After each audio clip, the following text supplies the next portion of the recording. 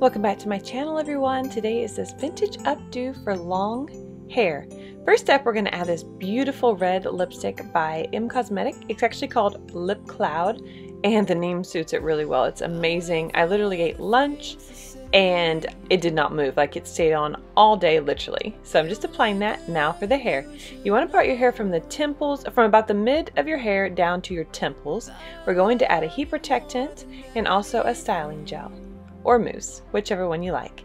Just put that all the way through your hair, and we're going to make tiny ringlets. If you don't have these hot sticks from Conair, I don't think they make them anymore, you can use a 1/4 inch curling iron to make these ringlets.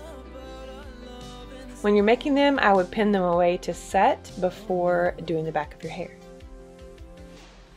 You're going to take small pieces and make sure that you curl all of them really tiny. Then we're going to take the back of the hair and pull it up into a ponytail. Almost to the top of the head, not quite at the very top, but not quite down to the mid part either. You're going to take 1/4 inch to 1 inch size pieces and begin twisting. You're going to let the twist within itself, and then once it twists within itself, just roll up the ends and then pin it. There's no right or wrong way to do this. Just begin twisting, and as it twists, it's going to twist within itself. It's a really cool way to make almost like curls, but not curls, and this takes so little time, you guys. I love this technique. Just make sure you pin it well. I'm using by Frenchie's bobby pins that do not slip out. Just make sure you pin as you go. It makes it a little bit easier, or you can just twist it until it twists all the way up to the top and then pin it. Either way works just fine. Just feel your way through this. Like I said, there's no right or wrong way to do this. Just pin it. And look at that, how cute is this bun? Now we're going to do the top. You're going to take out all the ringlet size curls. And now we're going to brush them out.